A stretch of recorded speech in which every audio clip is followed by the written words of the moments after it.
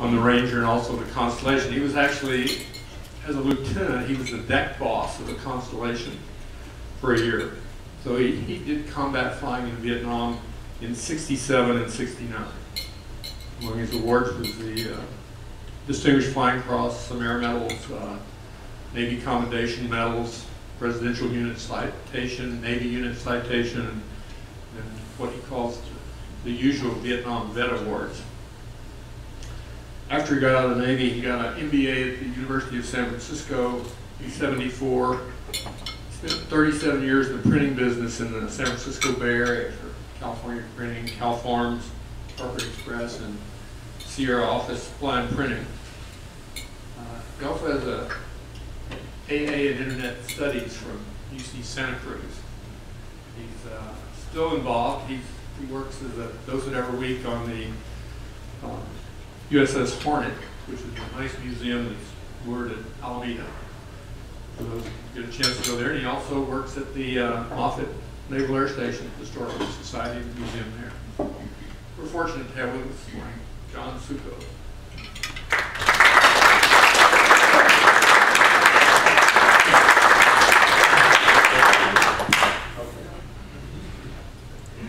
Well, thank you very much for that welcome. I did. Oh, it's really? Okay. Okay. On the screen is the blues over San Francisco Bay. The answer is yes, they do fly that close. If you look up, you can see number 3's wingtip, and you can see the shadow over here, number 2's wingtip. That's from number 4, and you're going straight down. So for those of you who haven't flown in the military, that's why you learn unusual attitudes and how to recover from them. That's one of them. So Kelly, Pat, Kathy, and the members of the Old Bowl pilots, this has been a long time coming. I checked my records, and Kelly's been pursuing me since 2012, which is when I was talking on the Hornet. So Navy pilots are usually asked, why are there tail hooks? Well, we use tail hooks because after a hard day of flying, we wash down the airplanes. And after we wash them down, we have to hang them out to dry. So,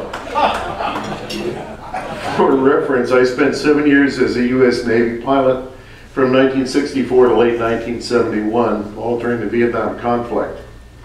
This was wartime, and in wartime as a pilot, you have the license to take your plane to the absolute limits, and sometimes you go way beyond those. It's exhilarating if you like that sort of thing. And the results of all this, well, number 1, I'm still here, which I kind of consider a good thing. Number 2, I had 2 planes I flew that are now in museums. I'm not sure if that's a good thing.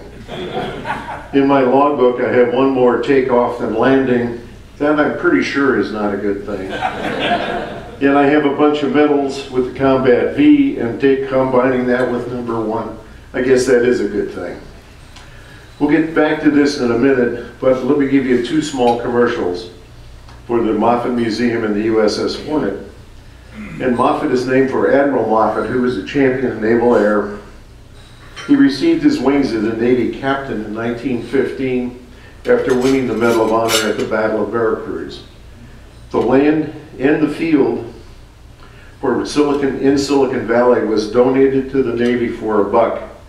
And this was in 1932, and construction was started on hangar number 1, which you can still see along Highway 101 up there. It was built to fit the USS Macon. And for you Porsche drivers, it really is Macon. The Macon, with its bevy of F-9 C-2 Sparrowhawk aircraft, was stationed there in 1934. And after the crash of the Macon, the field became an Army air base. And at that base, Jimmy Stewart was commissioned. And then in 1939, NACA, which is a predecessor of NASA, built the first wind tunnels. In '42, it reverted to the Navy and was the West Coast Master Blimp Base with LTA training facilities. And this is a site that you won't see anywhere else in the world. In the 1950s and 40s, blimps in formation were a standard sight over the Silicon Valley. There aren't that many blimps in the world at this point. Now I know what it takes to fly a plane in formation. To fly those things in formation has got to be incredible. In '83, it became the master P3 base for the West Coast in the 94 Federal Airfield. And our guys, these are some of the aircraft that we have or are restoring at Moffett. The USS Hornet Museum, still afloat in Alameda, is the 8th ship to carry that name. CVA, the 7th Hornet, carried the Doolittle Raiders and was in the Battle of Midway and was later sunk in the Battle of the Santa Cruz Islands. Gives you some of the flavor of that. The 8th Hornet CV-12 was launched in '43, took part in most of the naval battles in '43 to '45, was modernized, went to Korea, went to Vietnam, and ended his career with the pickups of Apollo 11 and 12. Now my first museum aircraft resides on the Hornet. We have a display cockpit of F-11 141A28, which I flew as the second to the last flight in the training command. Since this was air-to-air gunnery, I know that on that flight I exceeded Mach 1, as we generally fired on a battery at Mach between 1.2 and 1.3. By the way, if you exceed Mach 1 or the speed of sound, it does not get quiet in the cockpit. You're just taking all the sound with you as you go. So I entered the Navy as an ensign in '64, already had my private pilot's license, and had flown some aerobatics. So Pensacola was not as scary an experience for me as it was for some of the Nugget pilots. We flew the T-34, which was made by Beech. Basically, it's a more powerful and highly aerobatic version of the famous V-tail Beeches. Quite fun to spin down to pattern altitude when returning to base. The game we played was to spin and come out on pattern altitude and the exact heading for the runway at NAS Soft Lake, which is an outlying field in Pensacola used for nugget training. Easy enough with enough practice. From there we went to Meridian, Mississippi in the T2 Buckeye. The T2 seemed like a hot rod after flying the T-34. And after about 200 flight hours, we returned to Pensacola for our first carrier landings, and I became a member of the Tailhook Club, flying a T-2 on September 21st of '65. From there, we went to Beeville for formation, instrument, and weapons training in the F-9 Cougar, culminating again in carrier qualifications on the Lady Lex. This was followed by 30 glorious flights in the F-11 Tiger, which was a world-class pilot's airplane. It was the first Navy airplane I flew without an instructor in the back seat, worrying about the fact I was trying to shorten his lifespan with my flying. And that was a great feeling. The Navy trusted me with the bird, and it would almost fly by itself in formation, which was why the Blues used it for over 12 years for their flight demonstrations. This is my first museum aircraft, but we covered that. I received my wings in March of '66. Went on to VA 125, better known as the RAG, to transition to the A-4 aircraft. And again, I carrier qualified that, this time day and night. And then received my orders as one of 18 pilots in VA 76, which was part of Air Wing 21. And we're leaving in 2 months for Vietnam on the USS Homme Richard. CVA 31, which we always called Old Leaky and Creaky because it did leak. Any rainstorm, you got wet inside. And I had made my childhood dream. I was a Navy fleet pilot attached to an operational jet squadron. 1967 was the hottest part of the Vietnam Era War in the North before President Johnson started his pullback moves.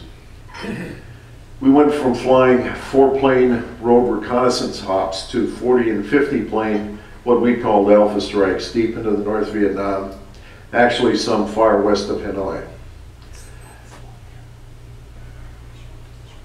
Our tour was supposed to end in May. we ended up being extended all the way through almost the end of July. So it kept us busy for a while. All carrier flights begin and end with the daily flight plan and flight order. Plan on the screen shows, that I am going to be flying on Commander Schwartz's wing. We are going to be carrying 7,800 pounds of fuel, which means that we have a lot of fuel to go burn. We're going to brief at 2 in the morning. Our launch is 3:30, or the dreaded dark 30 launch. And we're going to recover on the carrier at 5:15 in the morning, meaning a really dark landing. Our frags, we're going to carry 3 Mark 24s. Those are million candle power flares, good to light up the North Vietnam in the middle of the night. 3 Mark 83s, which are 500-pound bombs, and a full load of 20mm ammo to go marauding somewhere around North Vietnam on route package 3 in the night, looking for trouble. I don't know if we found it on this night, but we generally did. So Alpha strikes became the major thing of the day, usually launching all flyable aircraft. Sometimes they were coordinated between 2 carriers if the target we were after was big enough. Since we also had to coordinate with the Air Force, we ended up being a little bit like Dr. Pepper and flying at 10, 2, and 4 in the afternoon. From the Bonnie Dick, this meant we'd launch about 30 A-4s, 20 to 30 F-8s. 4 of the A-4s with Shrike missiles would fly to the left and right of the strike formation and out in front patrolling for SAMs. They were very similar to the Wild Weasel missions of the Air Force, except not as crazy. And above us, we'd keep 4 to 8 F-8s as the tar cap. And the strike group would be split into flak suppressors, which were guys going after the anti-aircraft guns, and then the main bombing group. All this effort was to get one major target, and we had a 96% chance of taking out that target in the raid. Quite different from today's raids with laser-guided weapons. We only had a gun sight and iron or dumb bombs to do the job. That's what a 45-degree dive looks like coming down. This is up at the Fallon target range. Kianon Airfield sat between Than Hoa and Haiphong, which was basically our major way into North Vietnam. They quickly learned our order of battle, and we couldn't shoot them on the ground unless they shot at us. So what they did is they would park a couple airplanes right up here at the end of the runway, and their favorite tactic was a high-speed dash behind the strike group, fire a missile, turn around and race back to home so we couldn't get to them. In my squadron, we lost one of our squadron skippers, Commander Fuller, and Charlie Stackhouse to these type of attacks. Both guys survived and spent 5 years in Hanoi Hilton. And as a result of these tactics, we normally had to detach 2 or 3 F-8s to loiter over this airfield. And when we loitered over the airfield, Haiphong would occasionally fire a SAM at him to keep him honest. That's an A-4 getting shot. The poor old A-4 with its little short stubby wings, we got the hardest catch out of all. At the end of the cat track, we needed 165 miles an hour to fly. So in 168 feet, you went from 0 to 165 knots. Disney hasn't thought of a ride like that. In fact, we were discussing e-tickets last night. This is the ultimate e-ticket. So this is Haiphong Harbor. Up here are the roads. Here are the docks along here. This was always filled with ships, but thanks to President Johnson, we very seldom went in there, weren't allowed in there, and if we went in there, got all kinds of hell for doing it. If you look around, the SAM sites are the red ones. The 105 millimeter are in green and the 88 millimeter are in blue, and we didn't bother to mark the 57 and 37 gun sights. So this was a huge target and probably one of the better targets in the area, but we never really truly went after that until Dick Nixon took over. This is Kep Airfield. Kep is about 75 miles north and west of Hanoi. It was a major MiG base. On this raid, Lieutenant Commander Schwartz of my squadron shot down a MiG. This was only in the world the second shoot down of a MiG by an A-4. The other was done by an Israeli pilot. But to give you some of the flavor of this intense, deep penetration raid, I'll read you some of the words of one of my squadron mates, Lieutenant John Donis. Now, since there were 5 Johns attached to the squadron of 18 pilots, everybody had a nickname. John Donis had the nickname of Robin, the Wonder Boy, and he was. He later became a Navy test pilot, later a Navy captain, and unfortunately just recently died. But in Robin's words, there were 22 planes in the strike group, and I was number 9, directed to destroy the control tower and the operations buildings that were flanked by AAA. That's the airfield. That's the operations thing. They came in this way along the Chinese border and turn and come across the field. We were flying about 10 miles south of the border at a moderate speed to conserve fuel. It was deadly quiet, and not one of the 22 pilots said anything on the radio, which is very unusual. I'd say spooky. Each was lost in his own thoughts, and I, for one, was scared as we approached the target. We were level at 6,000 feet, low enough to be hidden from the missiles in Hanoi. Hanoi is down over here, and there are a line of hills which block the missile radars from where we were going. Holly, our lead, said accelerating, and this was at the point we had in maximum throttle, began climbing to 10,000 feet. Now at that altitude, we were visible to the high radars in Hanoi, and he says, I could see the airfield ahead. We would pass north of it, heading west, and then turn left to commence our dives to the east.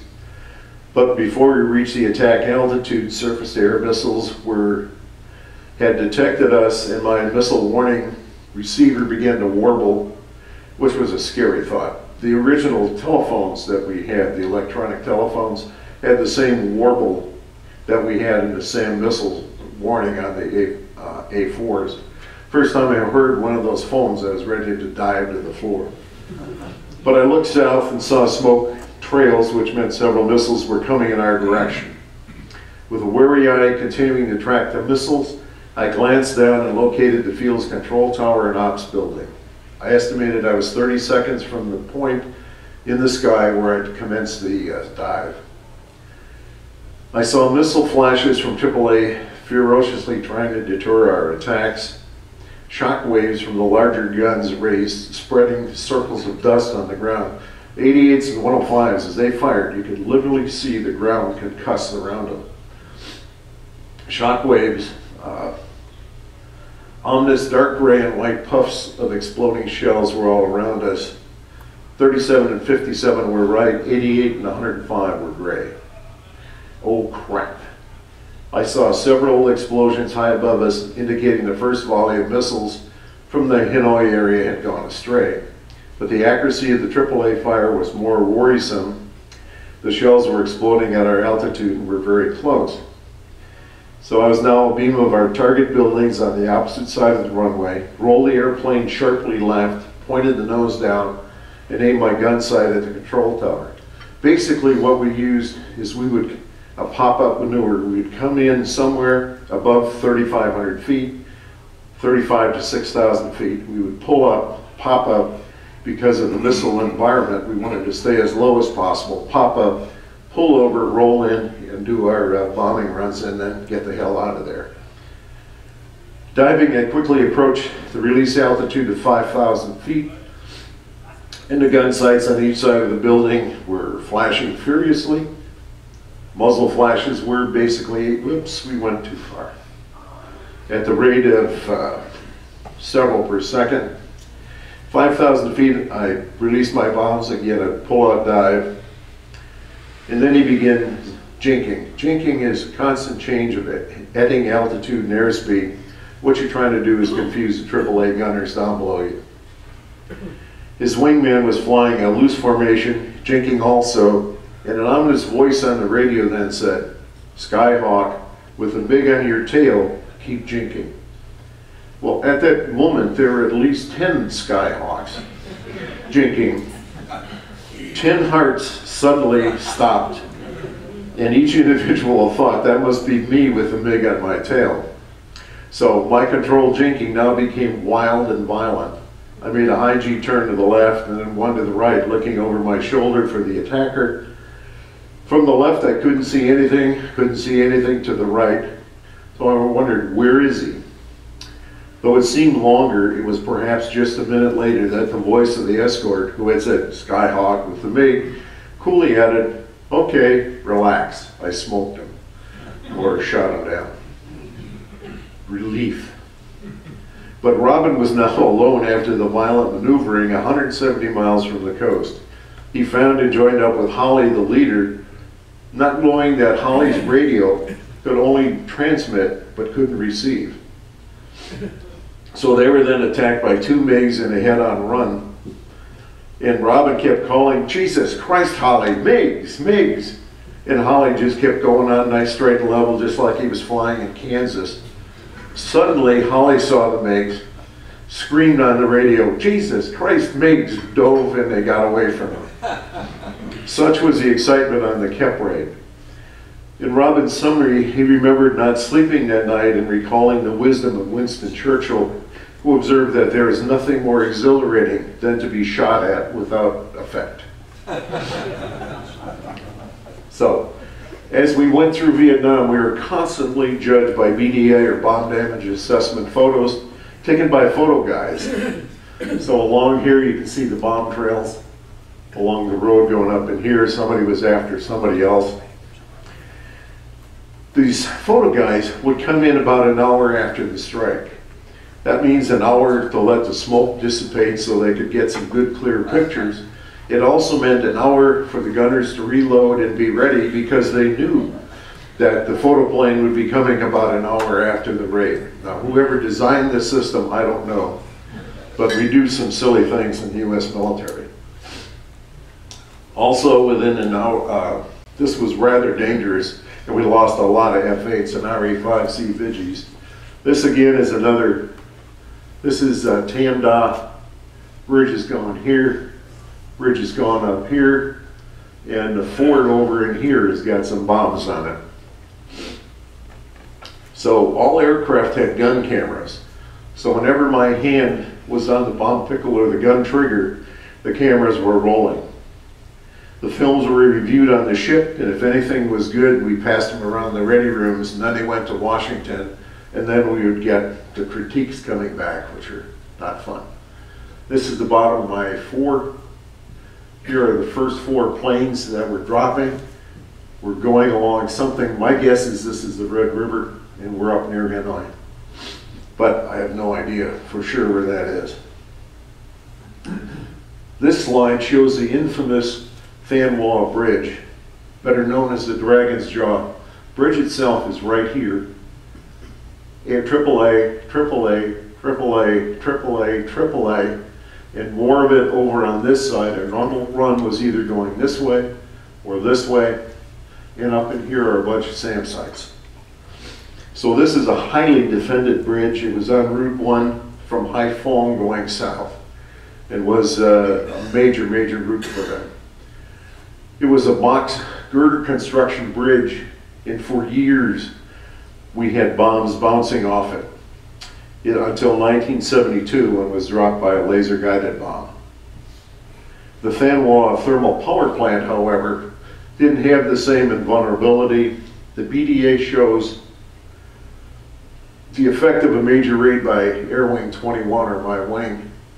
This is the Than Wall thermal power plant itself, and around it are electrical distribution yards. The lights went out that night. On screen should show you the defenses of Vinh. That's where the North Vietnamese Advanced Gunnery School was. We just avoided that place like the plague. So I managed to bring several A4s injured back to the carrier. The good thing about an A4, it was sturdy, and if the engine kept running, you could bring it back. Or it brought you back, either. Kind of question who brought what. An extreme case is the A4 on the screen, flown by Lieutenant Al Crabo of our sister squadron, VA-212. His plane had been hit by a SAM on the left side, which was totally black. But you can see no gear, hook is down, all the accessory doors are open, most of the tail is gone. The tail is actually canted over 15 degrees. He was trying to bring that thing back to the carrier. It was my luck to be flying a tanker, so I got to get a picture. And about 3 minutes after this picture, it flamed out and Al jumped out over the carrier. He was picked up and everything was hunky-dory. So my second museum plane is A4 18148-314, which is painted in VA 76 livery and lives in the Smithsonian Museum. In the carrier air section, I had many combat flights in this bird. I counted about 25. We found it. I was taking my kids through the Smithsonian. We looked at the bird. It was painted for VA 76. I went and checked the bureau number, which is, whoop, back up, which is right along here, 148314. And every flight you make, that number is in your logbook. Okay, well, the DFC, I earned that on a raid to Cao Dong in July 1967. Cao Dong is a small city southwest of Hanoi on the road to Nam Dinh. The railroad bridge at Cao Dong was part of a major supply route from Hanoi to the south, and I was flying 148-828, carrying 7,800 pounds of JP because we were going very deep into North Vietnam, and then 3 Mark 117s, which are 750-pound fat bombs left over from Korea.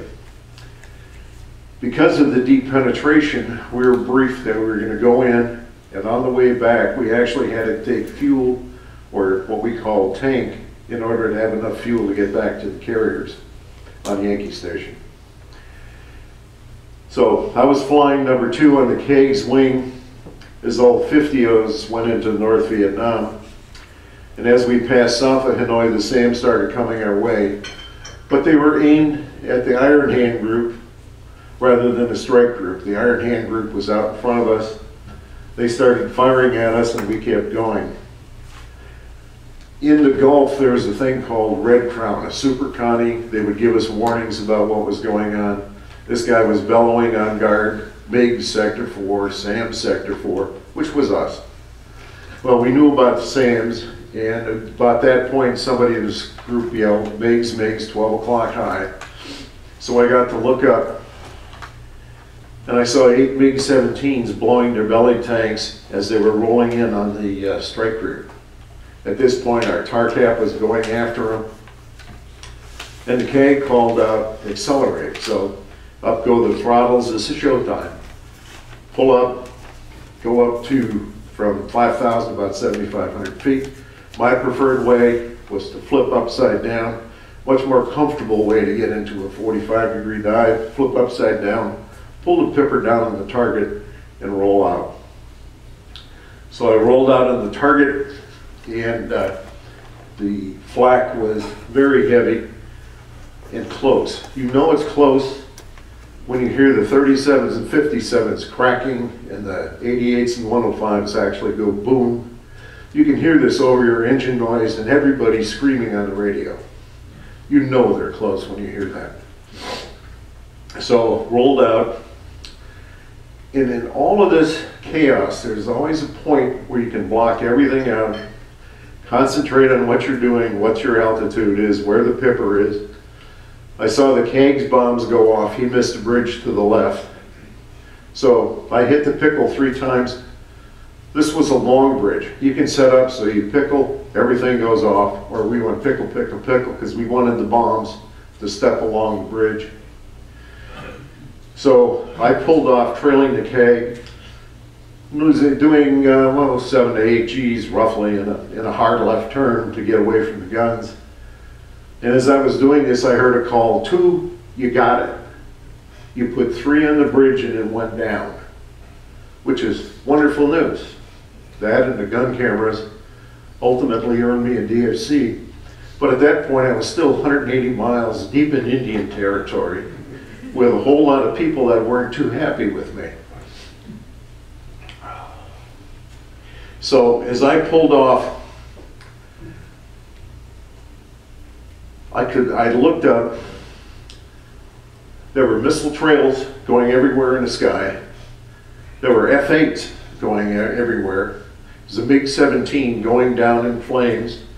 2 MiG parachutes, and their parachutes are kind of like Da Vinci 1 Alphas. 4 strings coming off the 4 corners of a handkerchief is what it looked like. But 2 guys coming down from the North Vietnamese in those, and all kinds of flak going off around us.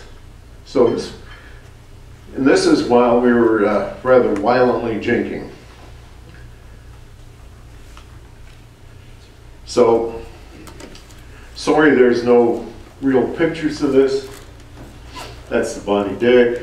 That's who we lost. But there's no pictures. I was a little busy on that flight.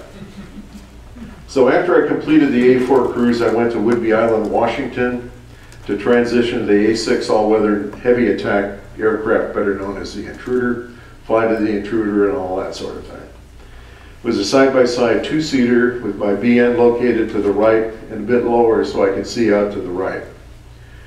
The mission was a low-level, high-speed attack at night using the internal navigation system on the plane. What we meant was 500 knots, 100 feet off the ground, and we went that low to stay in the ground clutter of the AAA and the SAM radars, and somewhat confuse the long-range search radars. Nerve-wracking, but quite effective. Only problem is that in the Red River Valley, there's the occasional karst ridge sticking up, and karst does not return radar, so we did lose some A6s to those ridges. But this again was 1969. Johnson was pulling back yet again, and so the low-fast night flights were only an occasional thing from the Ranger in 165.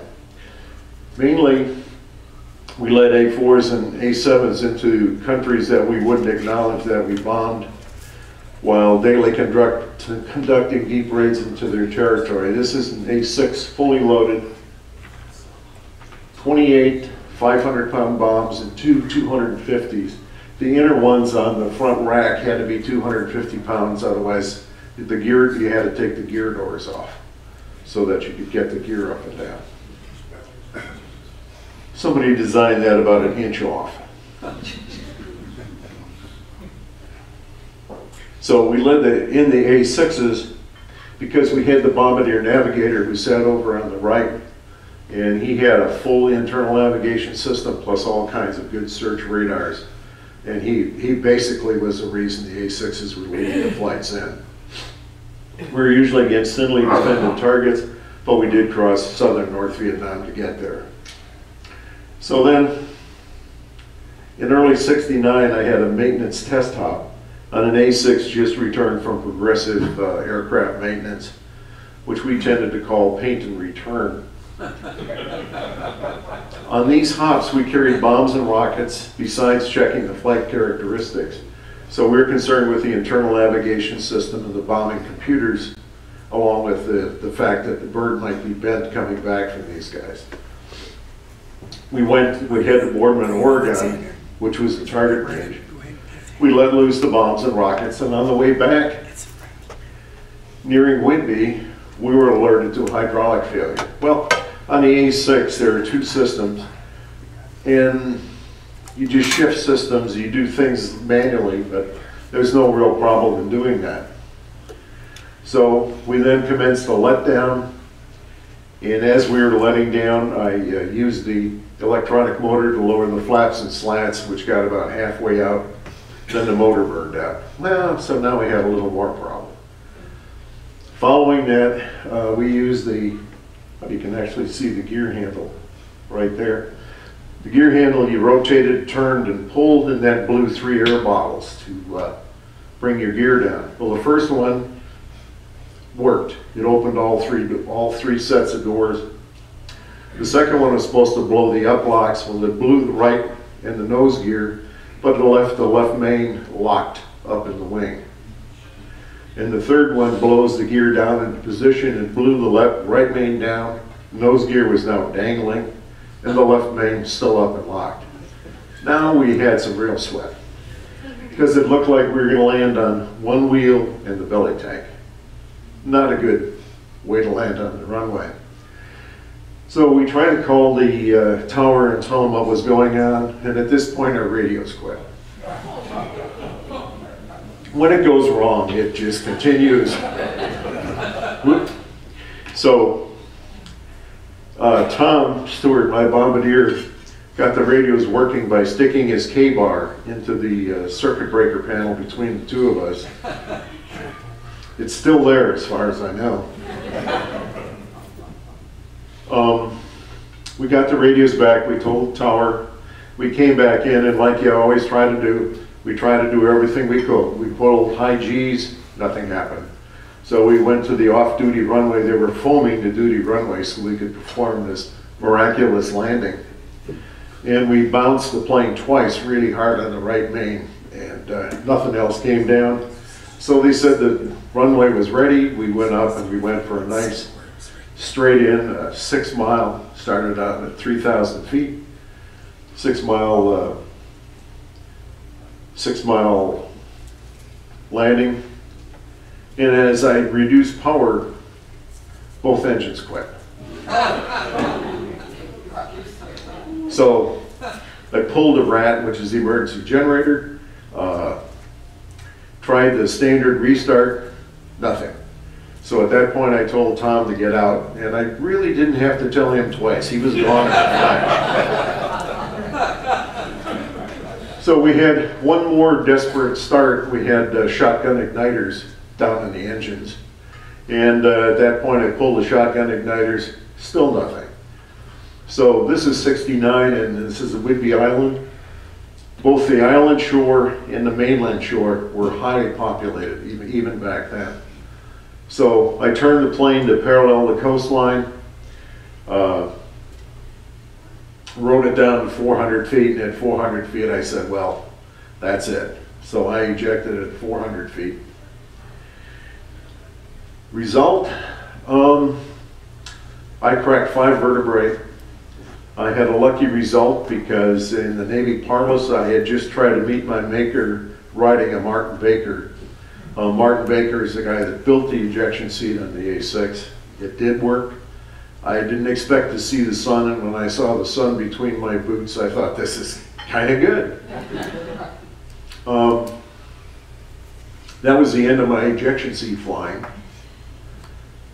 And here you can see we were going to try to land with that wheel and that belly tank and this thing dangling and no left main. But fortunately I didn't have to try that trick.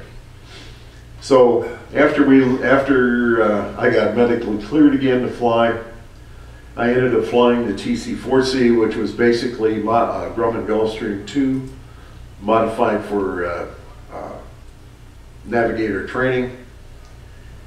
And we gave the guys some low-level thrills, even in that thing outside of Spokane. I think the Navy, if they really knew how low I went, would have been a little upset with me, but that's the result of teaching me to fly low. From there, I was sent to the USS Connie as a flight tech officer. As a ship's company officer, you get to fly the C-1, which was an old converted S-2. That's a carrier on board delivery aircraft.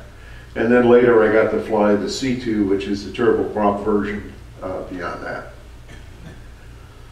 So, and they do fly that close, by the way. That about wraps it up. How you operate a flight deck, that's a whole nother story. And if any of you come and join me on a Thursday on the USS Hornet, I'd be glad to explain to you exactly the ballet that we run on the flight deck to make it work. Beside of that, I thank you for your time, your attention, and are there any questions or comments?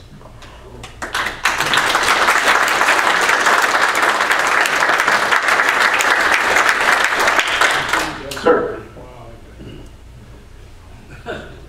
Is it true that Apple bought that hangar at Moffett Field and going to restore it? Not Apple, Google. Google. Google.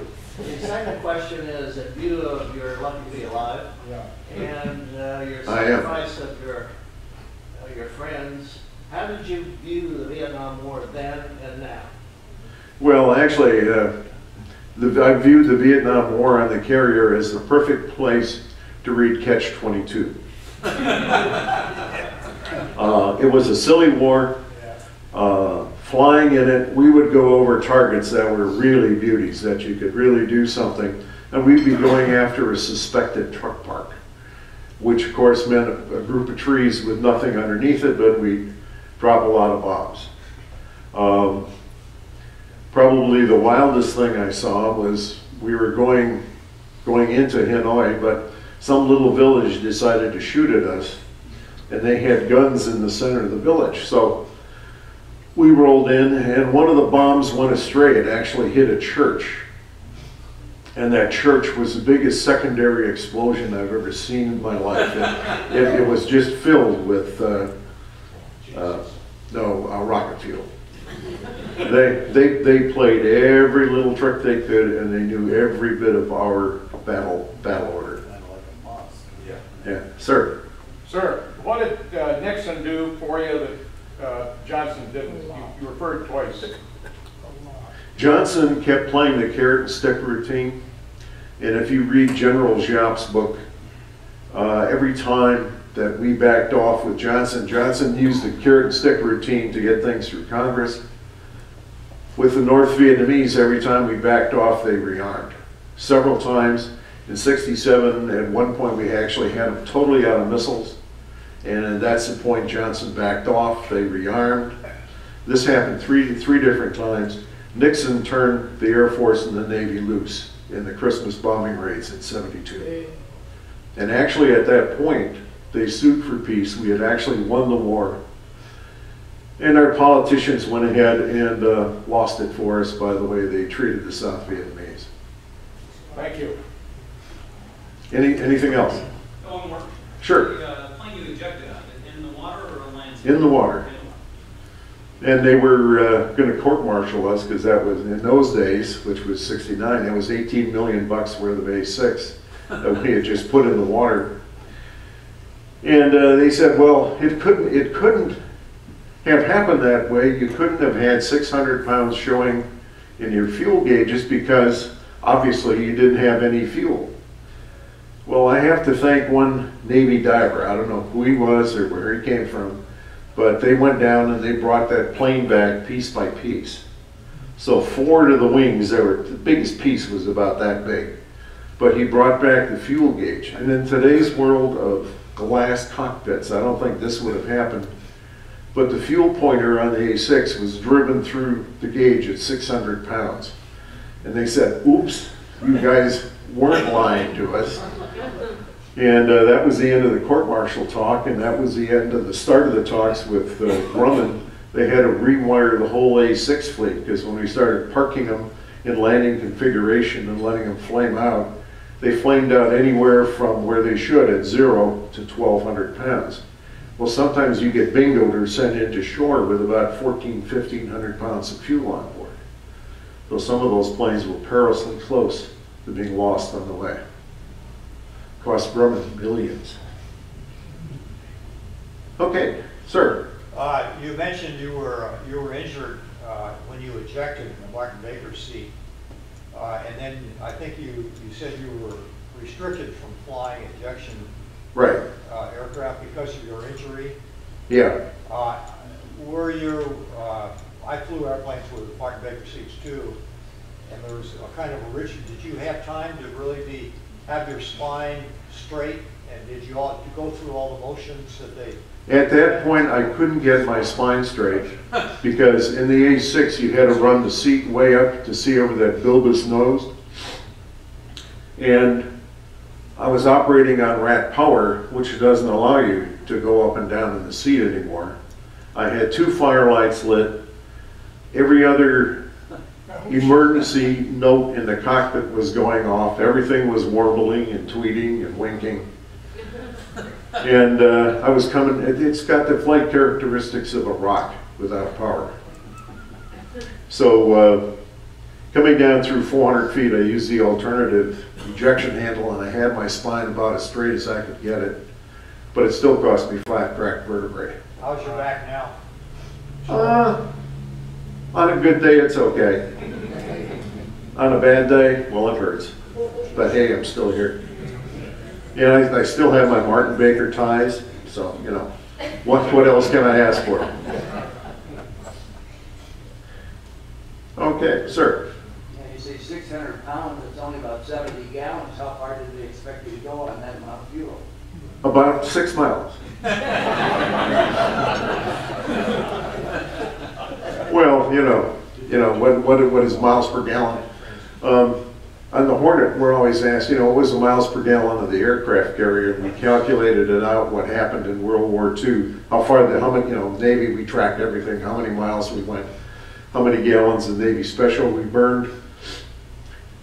The answer on the Hornet in World War II is 24.2 feet per gallon of Navy Special. Of course, now that's moving 35,000 tons through the water. But about 6 miles. Okay, thank you. Thanks very much.